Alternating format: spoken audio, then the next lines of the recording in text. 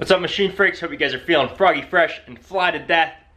Today, the Gator is in the garage, and there are no bikes to be seen except for the KTM. KTM is, you can see it. I had to pull out the Honda and the Suzuki yesterday to bring this in here last night, and I will tell you what, I finally was like, you know what? I'm just gonna slam on the frickin' gas. So I went over there to that pedal there on the right, just pinned that thing, and all four wheels just went out of control in my yard. It was absolutely beautiful, and this thing is an absolute machine. Jason will be out today. He is not here yet, but we have some welding to do. We have some riding to do. He has yet to ride this thing, and man, at this angle, that thing looks good. Yeah. So what we gotta start doing is protecting us and making this thing look a little bit more froggy fresh. It already runs well, it already drives well, it stops good, it goes good. So I have a bunch of metal, let's start laying it down.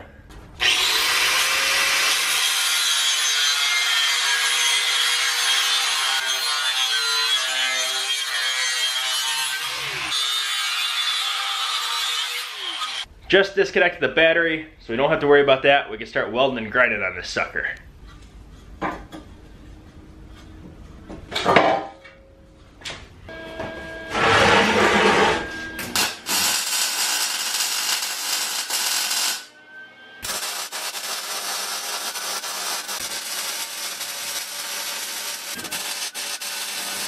Well, we have some good news and we have some bad news. The good news is the Gator's coming along froggy freshly.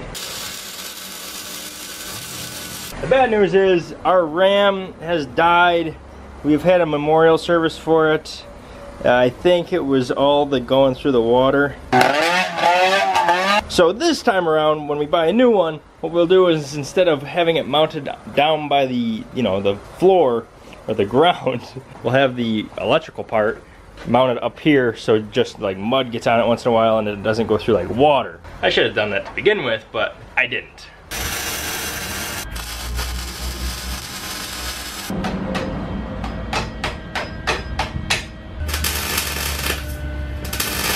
So I'll start with telling you what I've done. Put this plate here. I've then welded this plate here. You saw me weld. I don't think you saw me paint these plates, but all those are on. This one is to protect, deflect the dirt and mud from coming up here and getting onto our clutch and our belt. I also have the clutch cover that's being painted outside. I also rerouted the throttle so we don't have this disgusting throttle system here. We got a whole new system. It starts here and it goes right under this plate and over there. And now it works better and we get a little bit more throw too. So this thing's gonna have all its power. That's kind of neat, huh? Jason's been working on this thing. You like that thing? That's all right. Wow. Hey, everything doesn't sound like it's click, click, clacking. Looks good. Fuel pump's working. Yeah, I got all the. We have to seal that sometime soon.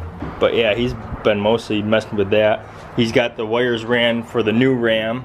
Jason's currently filling up the Gator tires. This is our huge air compressor at the moment. My 60-gallon still isn't here. Gotta do something about that. Now we're making this work.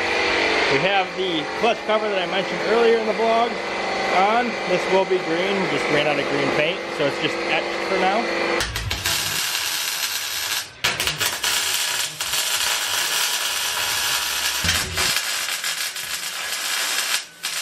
So we're at my dad's 50th birthday party. We brought the Gator here.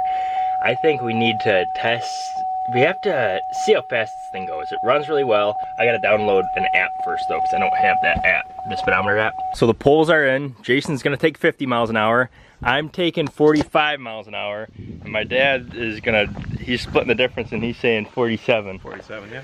Well, if it does 50, then hey, we went a mile per hour for every year he's been on this earth.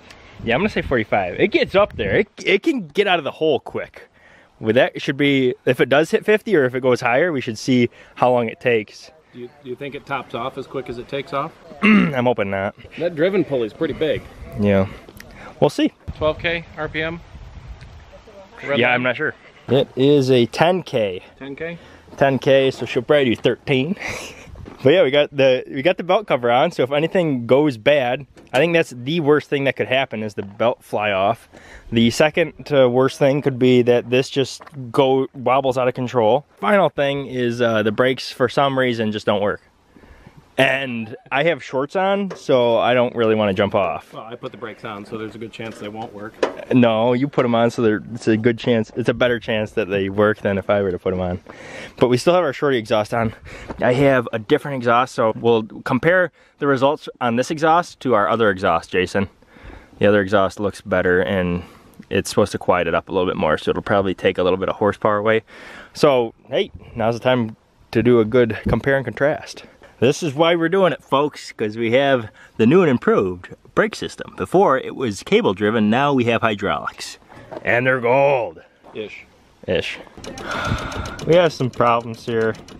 Not a huge surprise, given the fact that I tipped this thing on the side with the battery still in the frame. Before we thought, at least I thought, it was okay because it started and ran a few different times, but now we're getting up here and we've ran it more than we ever have, and the battery and or other stuff that was soaked in battery acid is now giving us dilemmas, which kind of sucks given the fact that we have wide open road to ride this thing right now. Now we got gun oiling on this. Yep.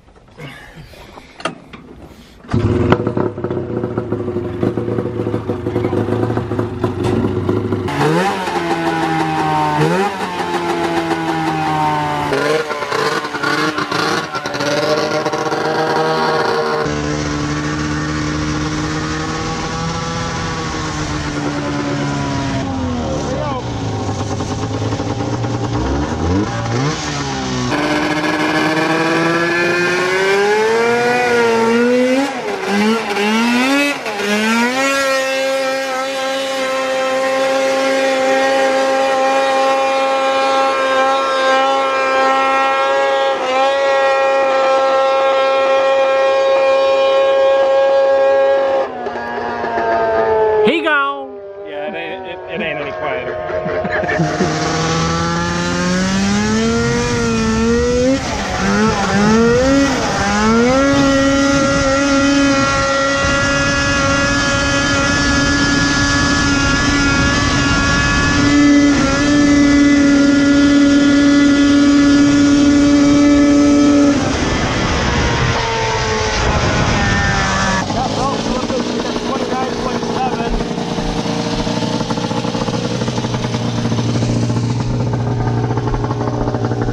It stayed just as loud at the top of the hill. Right? 500 yards down the road as it was right next to it.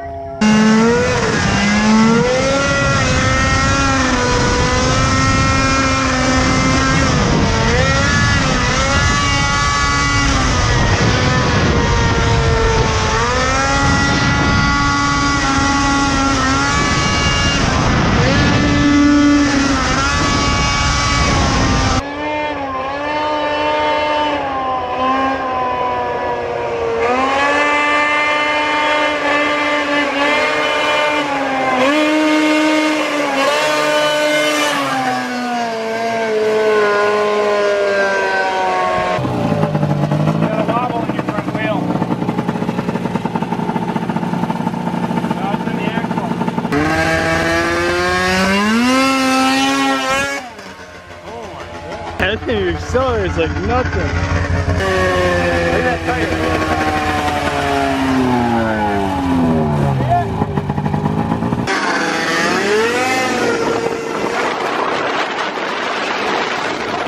On my way down, the max speed was 29.77. I hit 46.8 miles an hour. How much? 46.8. There's 47.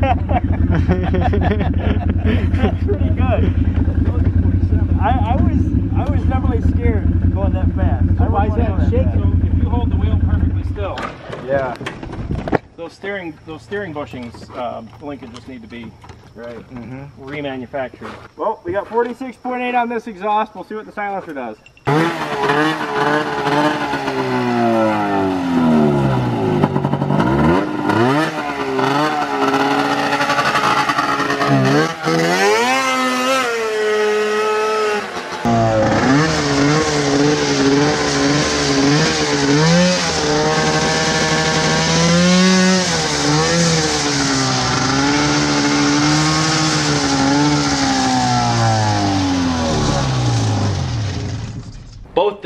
I survived. The testing process on this thing is definitely extensive, and the fact that we have an engine that's 11 times the horsepower, everything else, it wasn't made to have that kind of horsepower, speed, anything like that. So, of course, the testing process will take a little bit longer.